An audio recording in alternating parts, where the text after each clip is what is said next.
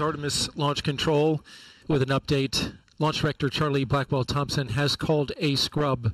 NASA's Artemis program is the program that will be leading us to the moon. When it launches, Artemis I will orbit the moon for 6 weeks without any crew on board.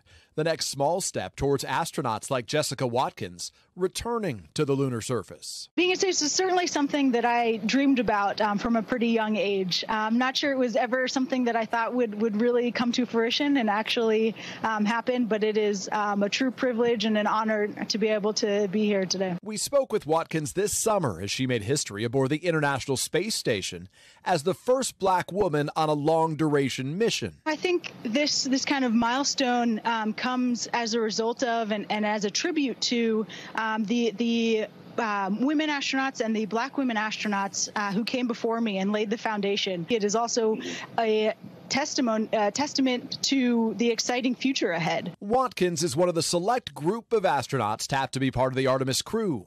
But that future for Watkins and NASA doesn't end with the moon. I certainly look forward to the day that humans set foot on Mars. For me personally, I am a planetary geologist, and I did most of my research on Mars and looking at the geology of the surface of Mars. We certainly are excited about going forward to the moon as kind of a stepping stone towards Mars. We can develop and build technologies that will help get us towards Mars and help create some of those operational pathways as well.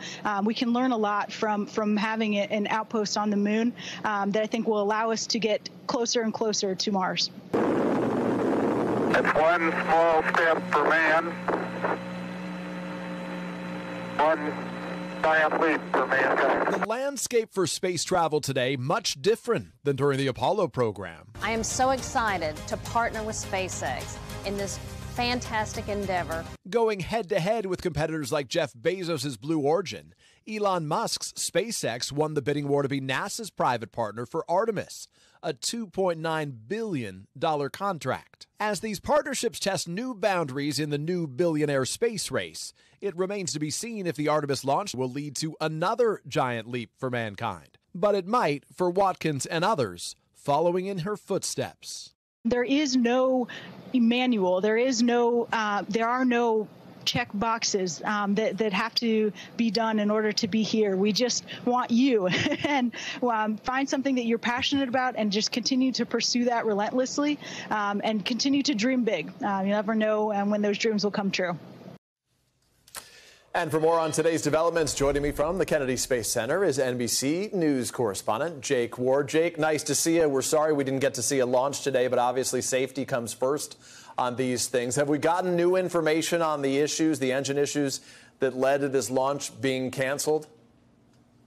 Well, Peter, we did. We learned that the RS-25 engines, there's 4 of them on this rocket. One of them basically could not be cooled enough. And if I can just geek out for a second on how amazing it is, these engines. I mean, they have a combination of hydrogen and oxygen in liquefied forms. You got to hold that at a negative 200 degree Fahrenheit temperature in the case of oxygen, negative 400 degrees Fahrenheit in hydrogen.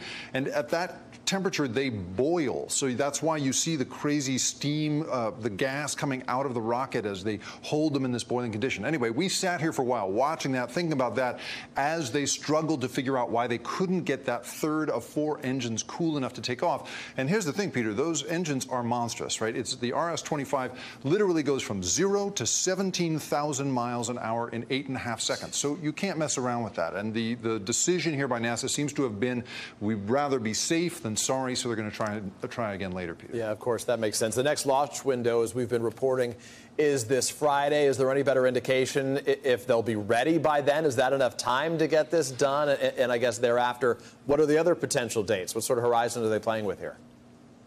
Right. Well, as you know, it's an extraordinarily complex thing to put this kind of thing into space. You need the moon and the Earth to be in the proper position relative to one another. And it turns out there's a lunar eclipse over the course of this week. And the Orion spacecraft requires solar power. That's why they can't launch it before Friday.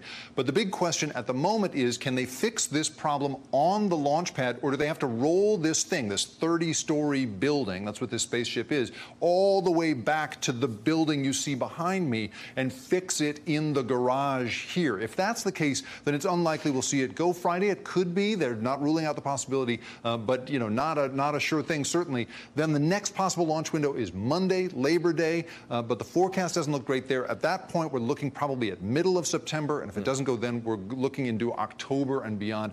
NASA says they're willing to be patient. As one associate administrator put it on Twitter today, he said, "We will launch when we're ready," Peter. Yeah, it all makes good sense. Well, we hope to see it soon, but certainly want it to happen successfully and safely when it happens. Jake Ward there at NASA for us. Jake, thank you so much for your reporting and for geeking out. We're always grateful.